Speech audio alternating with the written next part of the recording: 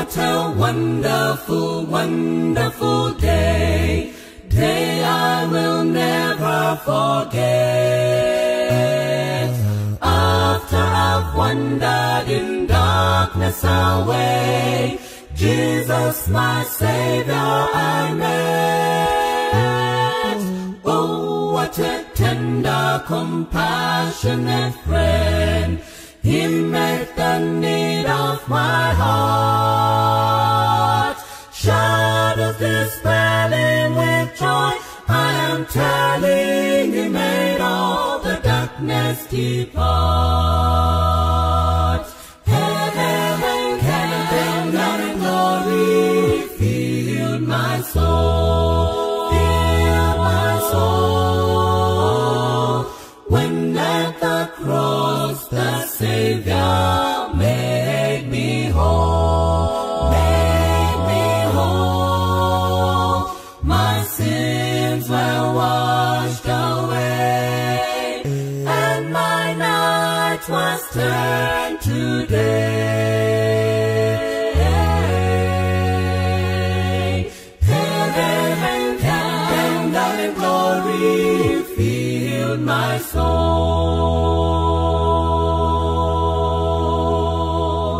Oh, sulla pururin no shamisa, iron no tondera, da kangandara si kamudima, da sangana na Jesu, shamwari hinderu doneni, yapinda moyo mangu, bimara furajino, do farane kuti da kaponeswa. Milele santa moyo wangu, moyo wangu. Pamchinjiko wakandi ponesa, ponesa. Jitema jasuka mitoro ya kabiswa.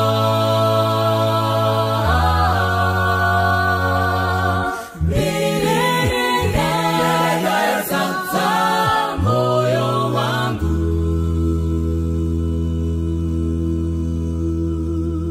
Heaven, heaven, and glory filled my soul, filled my soul.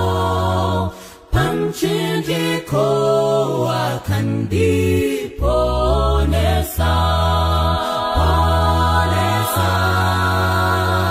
My sins were washed away, and my night was turned to day.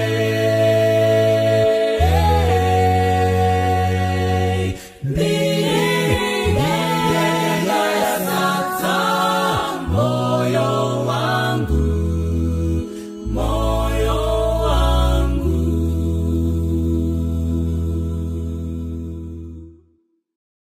Happy Kids TV.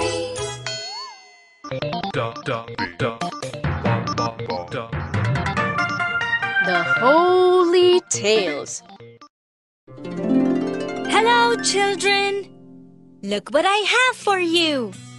Whoopee! Pie!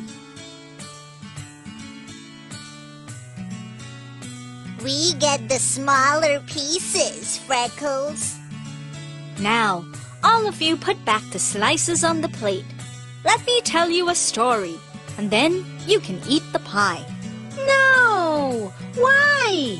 But I'm hungry. Come on, Gumbo. Don't be so greedy. First, let me tell you the story.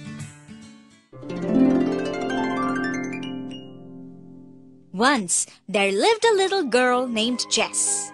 She had a younger brother called William. They used to go to the same school. One day, after coming back home from school, they were very hungry. They wanted to eat something. That morning, their mother had baked a cake.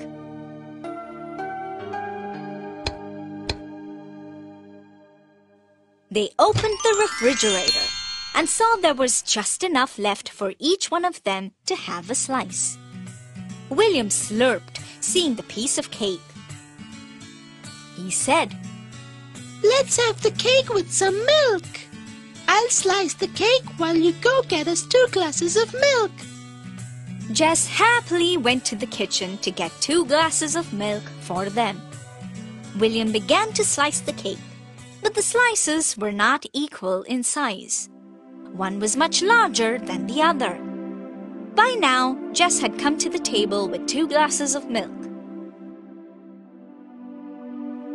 William brought the cake and placed a small slice in front of Jess, and he himself took the larger piece.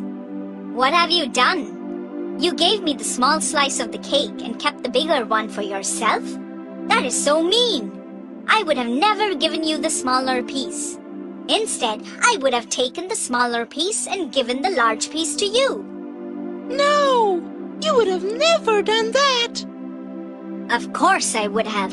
I would have thought about you first. William felt bad. He knew he was being selfish. Jess was hungry too, like him. I am sorry, Jess. Here, take some more from me. William cut a piece from his own slice of cake and gave it to Jess. Jess hugged William. They both laughed and began eating their cakes and drank up the milk.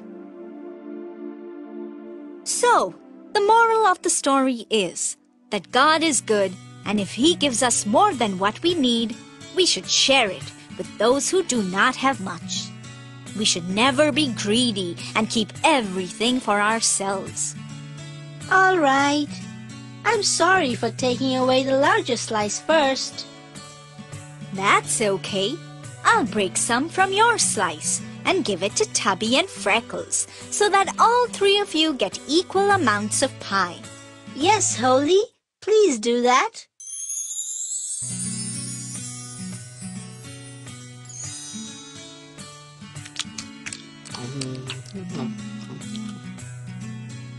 Yum!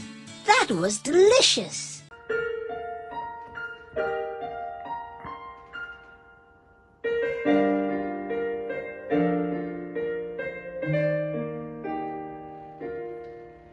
I have fixed my mind on another time, on another time. And here I mean to stand until God gives me more light. And there is today until He comes. I have fixed my mind on another time, on another time.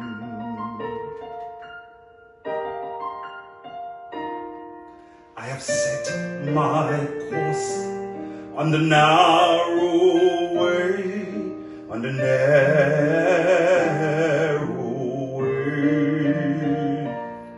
For I know the time is close at hand, for which I watch and pray. And there is today until He comes. I have set my course on the narrow way, on the narrow way. Even so, Lord, come quickly. This is my fervent prayer, for I've caught a glimpse of glory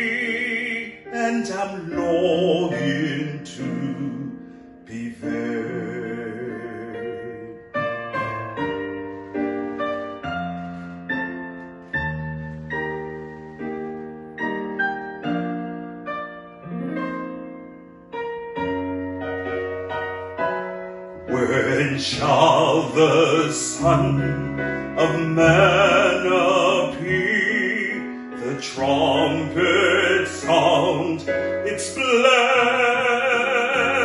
and Christ descend in glorious fire, with all the saints amassed.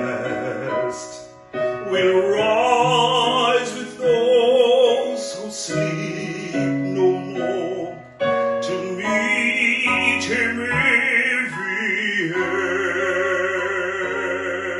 Then shall the Son of Man appear,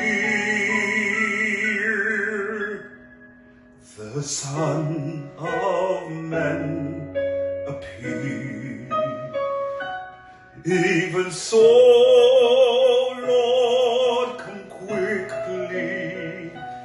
This is my fervent prayer, for I've caught a glimpse of glory, and I'm longing to be there. For I've caught a glimpse of glory,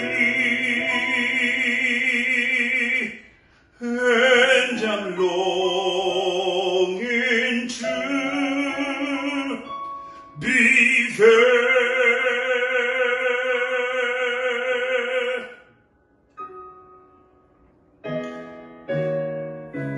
I have set my mind on another time, on another time.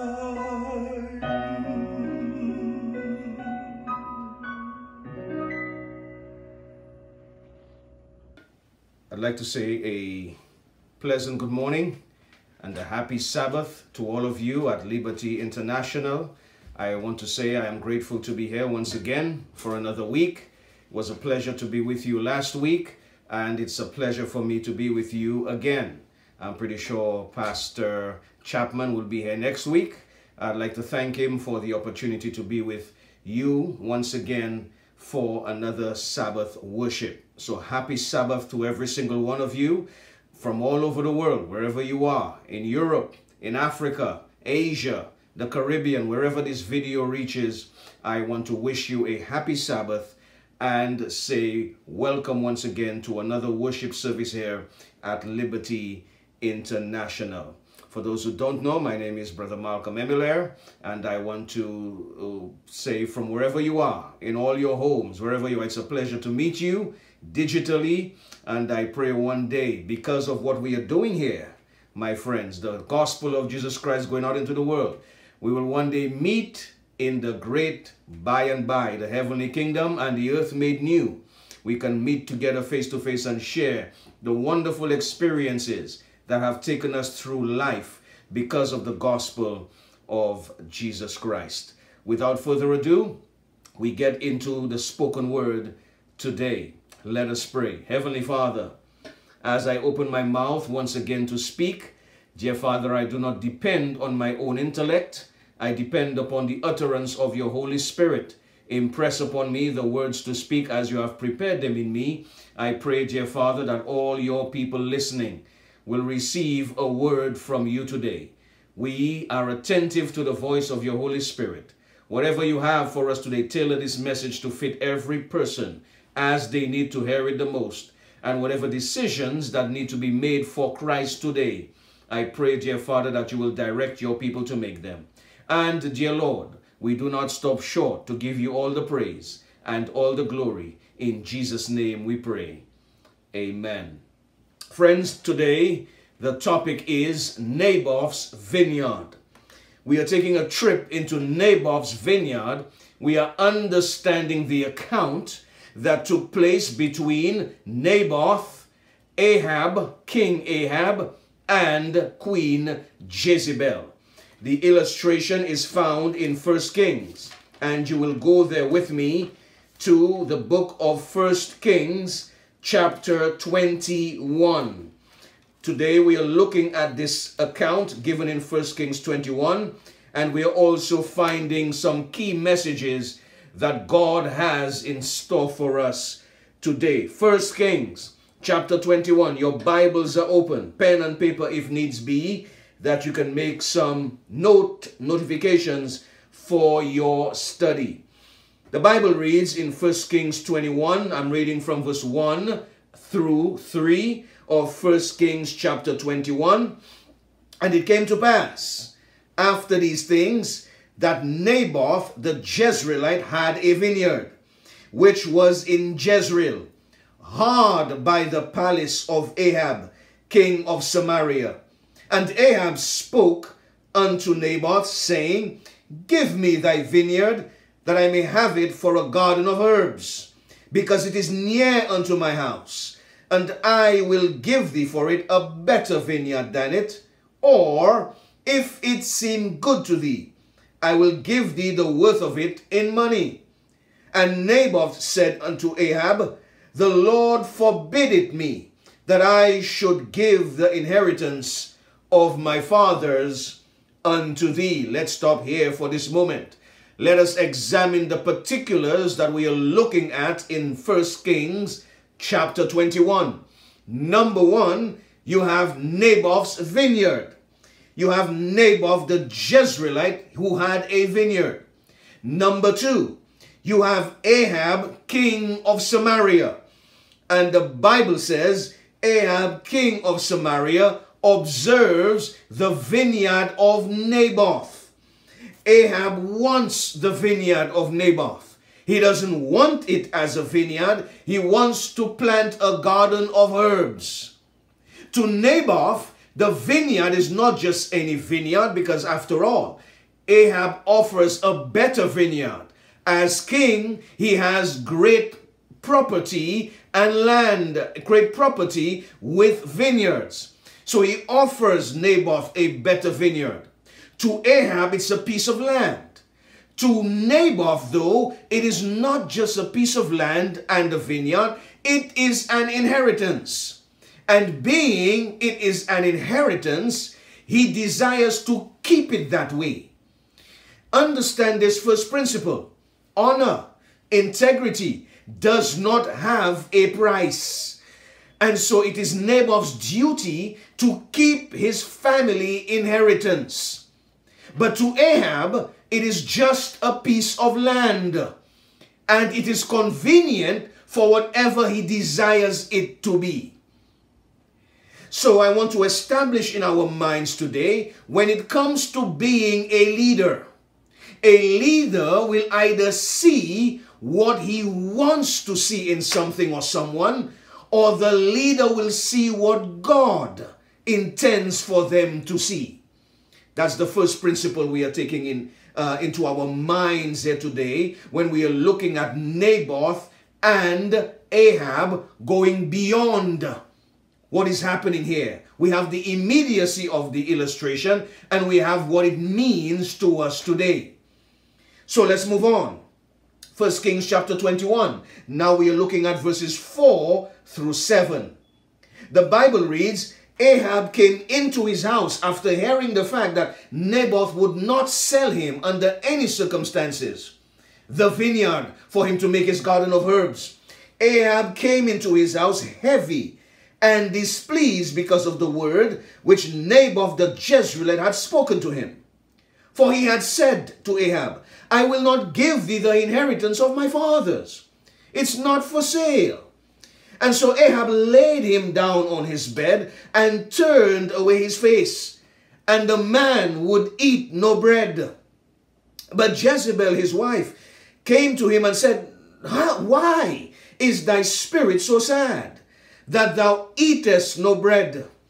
And he said unto her, Because I spake unto Naboth the Jezreelite, and said unto him, Give me thy vineyard for money, or else if it please thee, I will give thee another vineyard for it.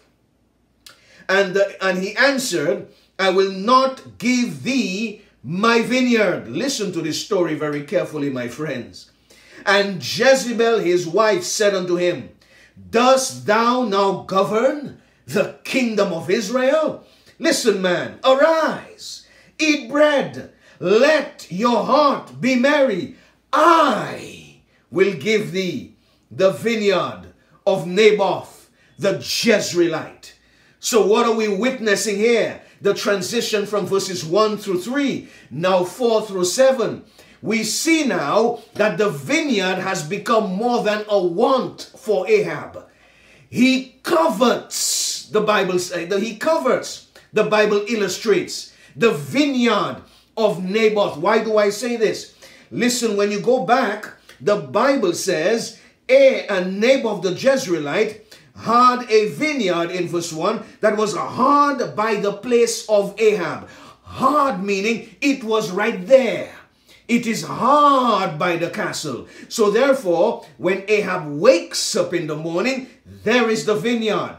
During the day, there is the vineyard. When he goes to sleep, there is the vineyard. You cannot miss it. It is hard by the castle. It is right there, yet it is not his. It is not his land, because that is not his inheritance. The castle he rules over, but the vineyard he does not. And so he goes beyond wanting it. He covets it. And the fact that it is near to him, it is a progressive and degenerative covetousness. He ponders on it. He desires it. He lusts for it. And I want you to understand today that covetousness doesn't rest until its lust is satisfied. When the Bible says, thou shalt not covet, the Bible understands that when we covet, we will not rest until we have what we covet. And we will use any means to get it, my brothers and my sisters.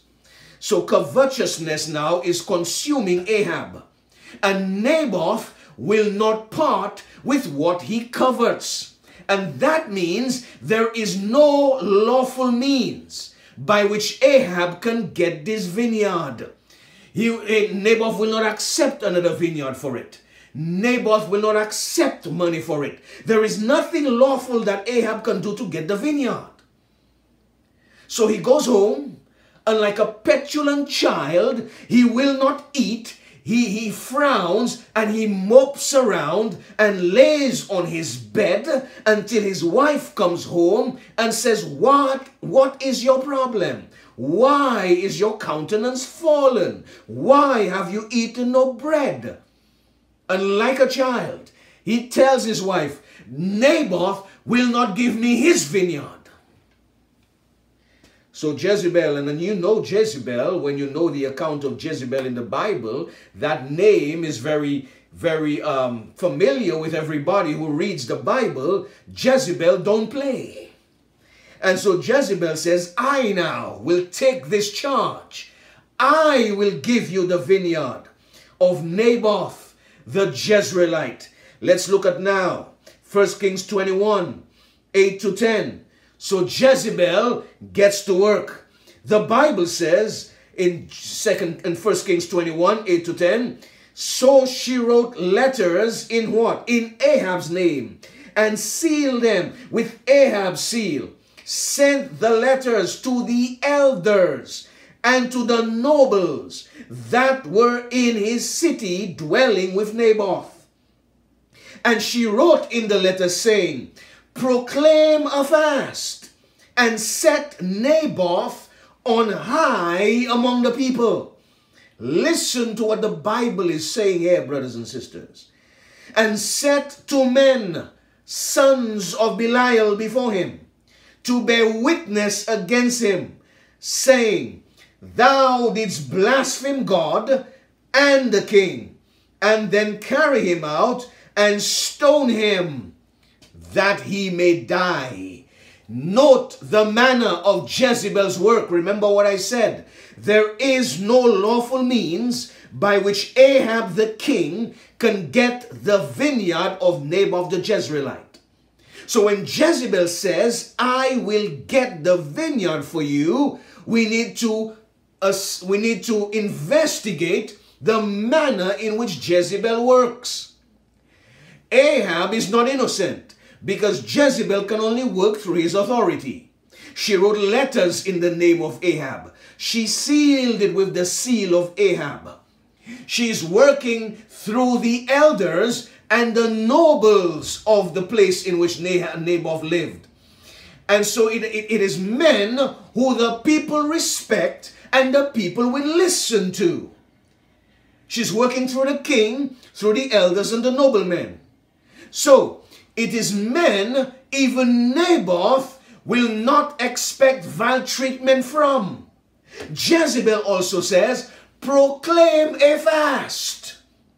Do the thing which God commands to do in times where you either want to repent, or in times where you want to give glory, or in times where you want to sacrifice. Proclaim a fast. When a fast is proclaimed, you would never believe that something evil is at hand.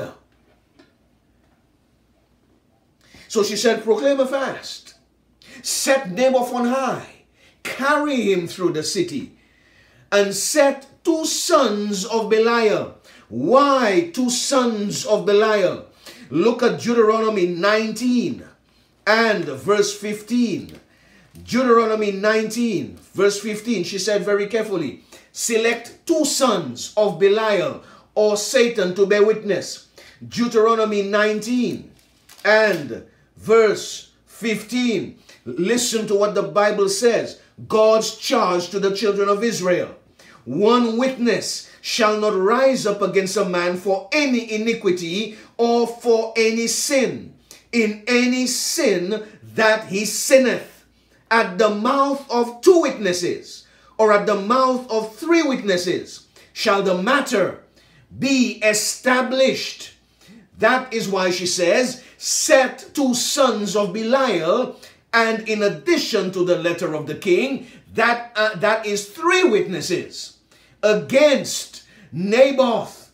What is the charge that Jezebel says? 1 Kings chapter 21, and the Bible says, verse 10, that Naboth, the sons of Belial, said, blaspheme God and the king.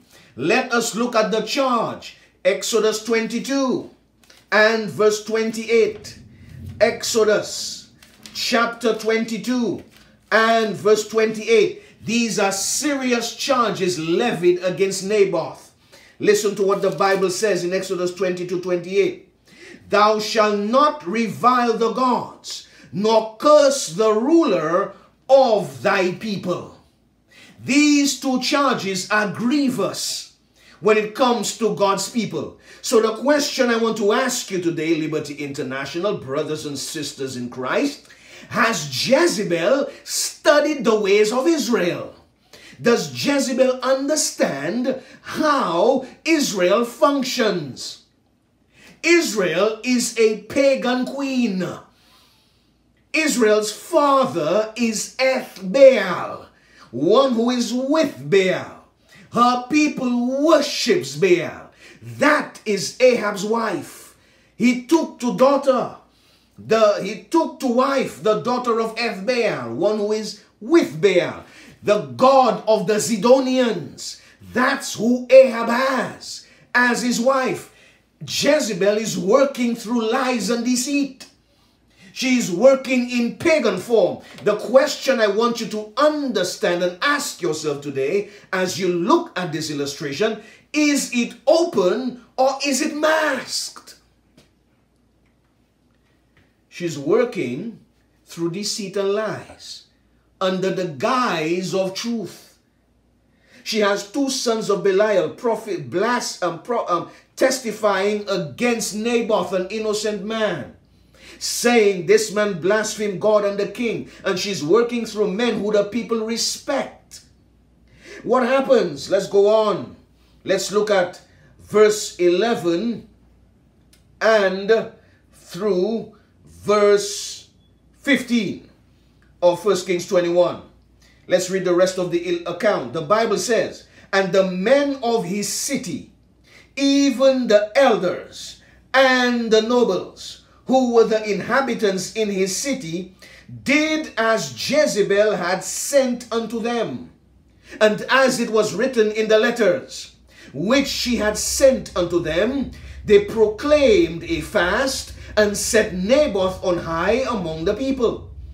And there came in 2 men, children of Belial, and sat before him. And the men of Belial witnessed against him, even against Naboth, in the presence of the people, saying, Naboth did blaspheme God and the king. Then they carried him forth out of the city, and stoned him with stones, that he died. Then they sent to Jezebel, saying, Naboth is stoned and is dead. And it came to pass, when Jezebel heard that Naboth was stoned and was dead, that Jezebel said to Ahab, Arise, take possession of the vineyard of Naboth the Jezreelite, which he refused to give thee for money. For Naboth is not alive, but dead. Everything that Jezebel required of the elders and the noblemen, they did, and it was done to Naboth as Jezebel commanded. It is there that Ahab arises and goes down to the vineyard of Naboth to take possession of it. And it is there that the word of the Lord now comes to Elijah and says, Go meet with Ahab, which is king of Israel, in Samaria. He is right now in the vineyard of Naboth the Jezreelite, whom he killed. And it is there that Elijah goes to Ahab and confronts him concerning Naboth, and said, Hast thou killed and also taken possession? And it is there that Ahab says to Elijah, Oh, my enemy, you have found me. Elijah says, if you look at 1 Kings chapter 21 and verse 20, look at this account. Ahab said to Elijah, Hast thou found me, O mine enemy? He said, I have found thee, Ahab, not because I am your enemy, but because thou hast sold thyself to work evil in the sight of the Lord. And it is there that Elijah pronounces upon the house of Ahab desolation. Dogs will lick the blood of Ahab, he says. Dogs will lick the blood of Jezebel. Dogs will lick the blood of your posterity.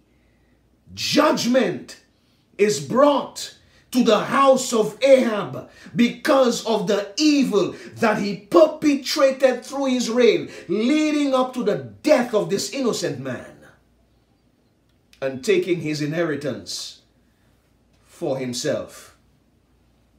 Now, with the backdrop of this illustration here, let's understand a few principles that I want to drive home today, my brothers and my sisters. Going back to the illustration of Naboth, the owner by inheritance is Naboth. Naboth is the overseer. Ahab is also an overseer. He is king in Israel. He is chosen by the people to rule. So he is an overseer in his own right. He took to wife Jezebel, as I said, daughter of Ethbaal. He is unequally yoked as king of Israel with a pagan wife. Go to John chapter 6. Let's begin to get understanding. John chapter 6, verse 37 to 40. Listen to what the Bible says. As Jesus himself said in person when he was on this earth. He says, All that the Father giveth me shall come to me. And him that shall come to me, I will in no wise cast out. For I am come down from heaven not to do mine own will, but the will of him that sent me.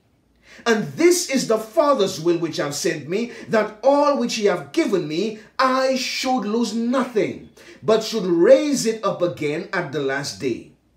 And this is the will of him that sent me, that everyone which seeth the Son and believeth on him may have everlasting life, and I will raise him up on the last day. Jesus is saying, I have been given charge over salvation. I have been given charge over all who will come to God through me. I will be the overseer of all that come to God in the name of Jesus Christ. And Jesus says, being the overseer, being the one in charge, I will accomplish the will of God in the life of all who comes. I will save them from sin, and I will grant to them eternal life, as I will receive when I die and I rise again. Now go to 2 Timothy chapter 2 and verse 19. 2 Timothy 2 verse 19. Listen to what the Bible says in 2 Timothy 2:19. Nevertheless, the foundation of God standeth sure, having this seal, the Lord knoweth them that are his. And let every one that nameth the name of Christ depart from iniquity. What I want us to understand today, as Jesus viewed those he came to save, and as God views his people, the overseer, the leader, must see what God sees and fulfill God's plan for his desired end. I want us to understand that. Every leader of people who also claim to be the leader of God's people here on earth ought to see not what they want to see, but what God sees. What God desires for people is salvation. And what God desires to grant unto his people is everlasting life in the earth made new.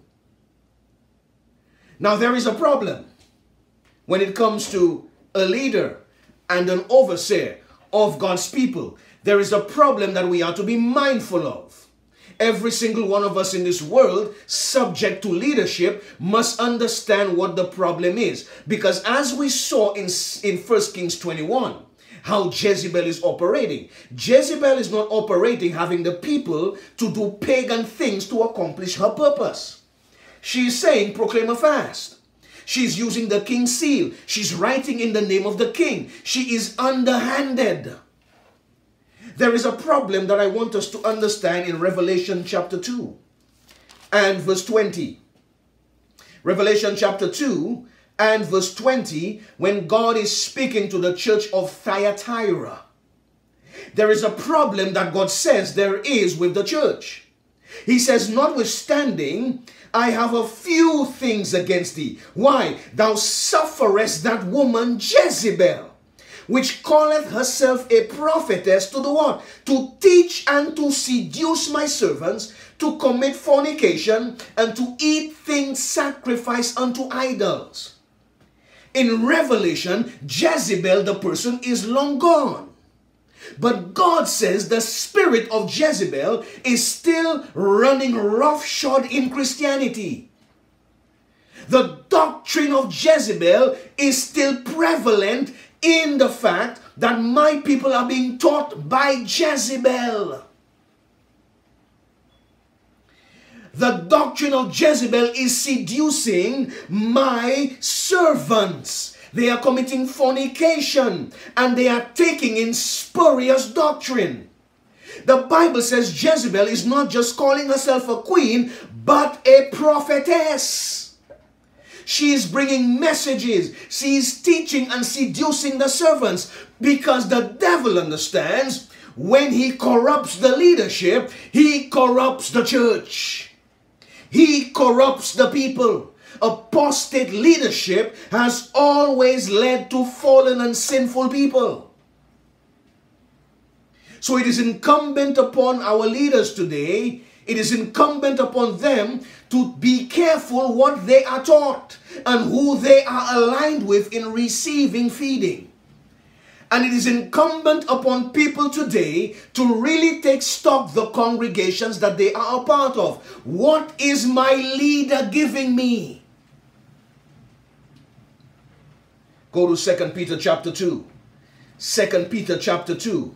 The devil is working a great work in this world right now in many a church where people believe that they are receiving good food. Listen to 2 Peter chapter 2, and I'm reading verses 1 through 3.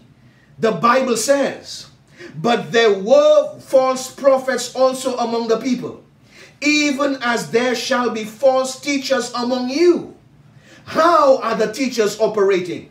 Who privily shall bring in damnable heresies, even denying the Lord that bought them, and bring upon themselves swift destruction. And you think people won't follow them? Many shall follow their pernicious ways, by reason of whom the way of truth shall be evil spoken of. And through covetousness shall they with feigned words make merchandise of you, whose judgment now of a long time lingereth not, and their damnation slumbereth not. Let's understand the Bible here, my friends. The Bible says, as there were false prophets in Israel, as there were false prophets in the time of Christ, there are false prophets among you today. They will privily. That means they will not operate in the open. They will operate by stealth. How Jezebel operated in the past, they are operating today privily, stealthily, like an assassin. They will bring in damnable heresies, destructive falsehoods. They will use the Bible and will twist the words of the Bible to bring in destructive doctrines, things that need to be tested so you can see it is not the truth. The Bible says, even denying the Lord that bought them, and bring upon themselves swift destruction. They cannot operate in the Lord because they are not of the truth. So they are not leading you to worship God. They have established a throne, not a ministry. It is under the disguise of ministry, but anytime a man will bid you to follow him and not God, my brothers and my sisters, you're already in trouble.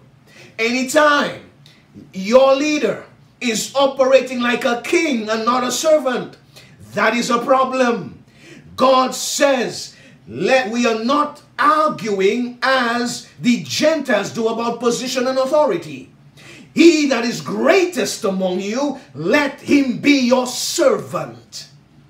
No man usurps authority over God's people because he himself is a servant of the Lord.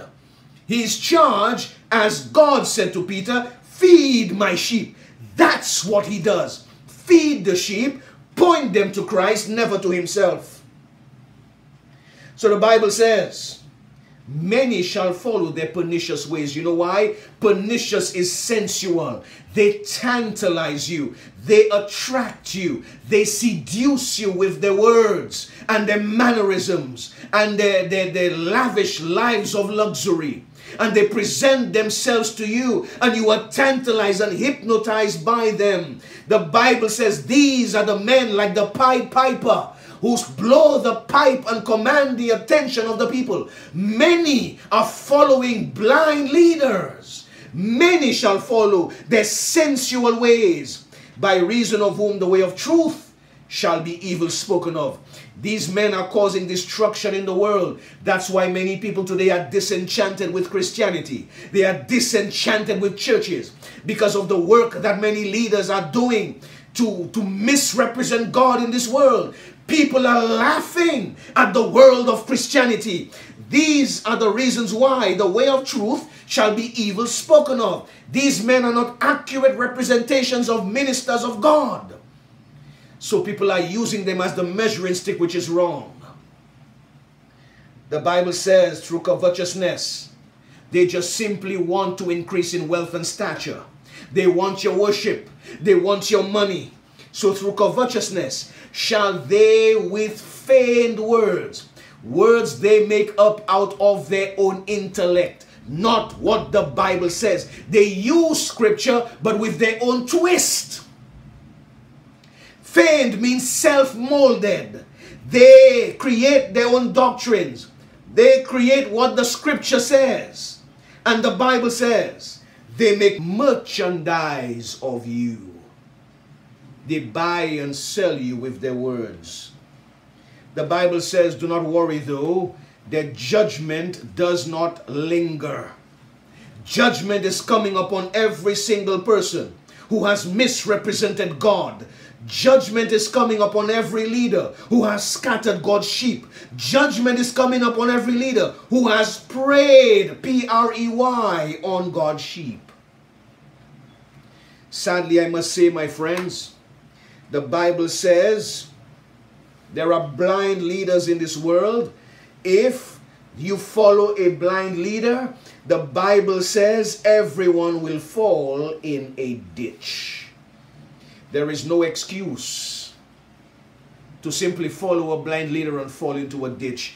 The Lord said now is the time where everything must be tested. Test every spirit. Test every sermon. Test every person presenting the sermon. Test every person presenting a Bible study. Look in the Bible to see whether that person is speaking the truth as it is written. If they speak not according to this word, there is no light in them. I, presenting myself before you today, must tell you the scripture, send you to the scripture. You read it for yourself, and you discern, is Brother Malcolm speaking according to the word? If he is not speaking according to the word, call Pastor Chapman and say to Pastor Chapman, Brother Malcolm has not spoken according to the word. Reprove him. I don't care how well I speak today. I don't care how nice my smile is. I have a responsibility when I have commanded your attention for the last 30 minutes to speak according to God's word. Not cutting corners, my brothers and sisters, to make you feel good or make you like me. The time is coming these last days where everything must be tested. Go to the book of Proverbs, chapter 24, verses 30 to 34. Proverbs 24, 30 to 34. I went by the field of the slothful, and by the vineyard of the man void of understanding. And lo, it was all grown over with thorns, and nettles had covered the face thereof, and the stone wall thereof was broken down. Then I saw and considered it well. I looked upon it and received instruction. What was the instruction? Yet a little sleep, a little slumber, a little folding of the hands to sleep. So shall thy poverty come as one that travaileth, and thy want as an armed man. My brothers and my sisters, it becometh us as leaders to understand how diligent we must be in tending the flock of God. It's not our flock. We did not die for the sheep. The sheep was purchased by the blood of Jesus Christ. We have been put in charge of it to feed them and nurture them in the fear of the Lord. The Bible says, I walked by the vineyard of the slothful and the man who had no understanding. I walked by the church of the slothful. I walked by the ministry of the man who was void of understanding.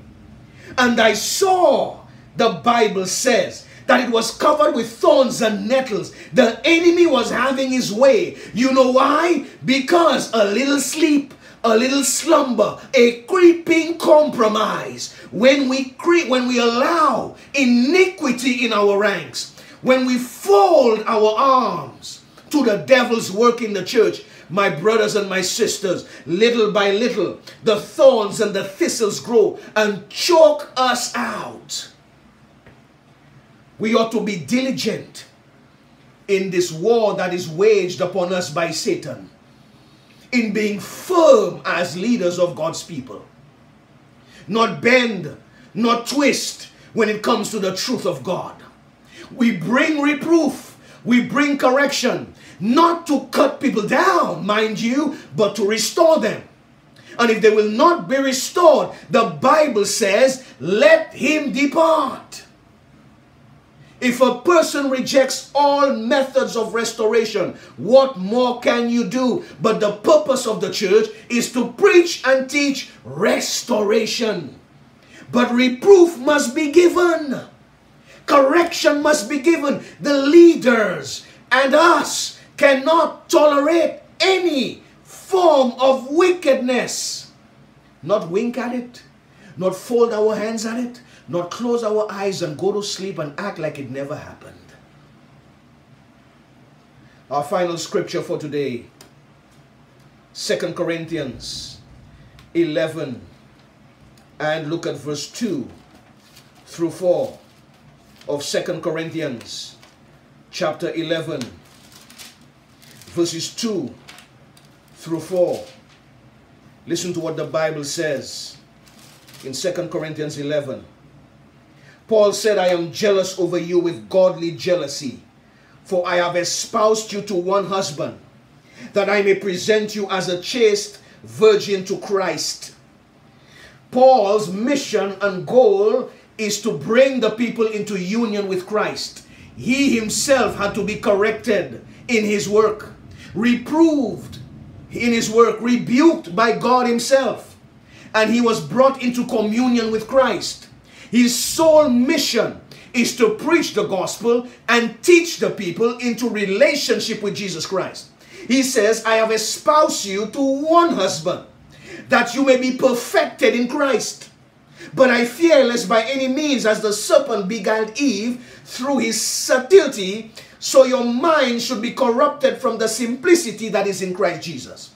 Paul says, when I teach you to be in Christ, I want you to stand firm in Christ, rooted in Christ, grounded in Christ. When you are grounded in Christ, you are grounded in truth. You are grounded in love. You should be immovable, unshakable. That even if I, Paul, come back and preach error to you, you should rebuke me. Not because I am Paul. When I bring error to you, it is your duty to know that I am bringing error and rebuke me.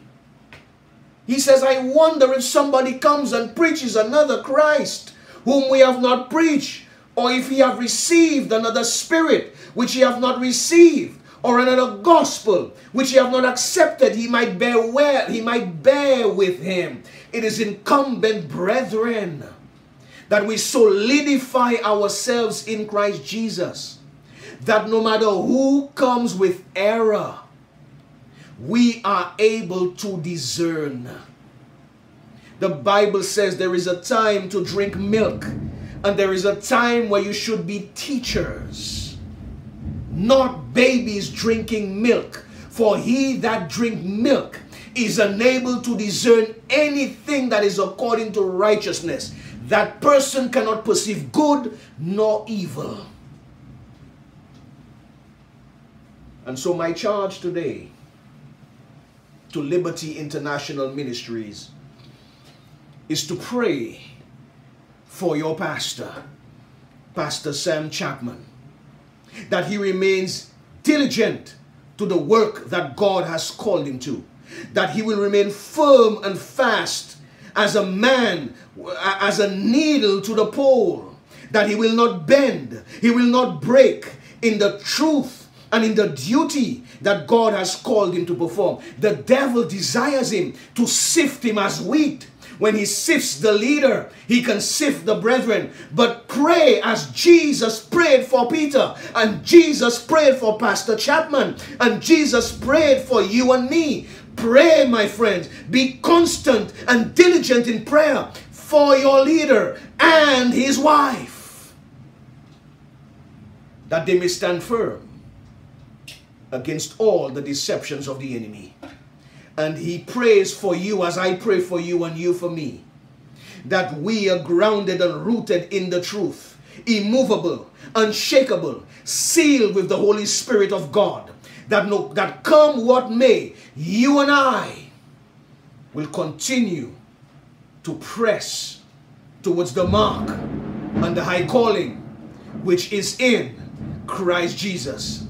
And I guarantee you, when you and I remain faithful, amidst a world of chaos and destruction, when we remain faithful to God, you and I will one day meet, and in the sweet by and by, we will echo through the ages, glory to God, and thanks to Jesus Christ, who came and died that we all might live. Bow your heads with me, my friends. Father in heaven, to you be all praise, glory, and honor. I thank you for the words that you have placed on my heart to deliver to your people today. Dear Father, I can only deliver the words as you have delivered it in me. I pray that your people would have received the message today, and whatever your word was designed to do today, let it be done. Reproof, correction, encouragement, comfort, hope, strength, whatever it is, may your Holy Spirit minister to your people right now. I give you the praise, the glory, and the honor. I hold none for myself. I am just your humble servant. So I give you all praise. I give you all glory. I pray, dear Lord, for Pastor Chapman and his wife. May you continue to strengthen them and keep them faithful in this service that you have called them to. I pray for every member of this ministry, local and international.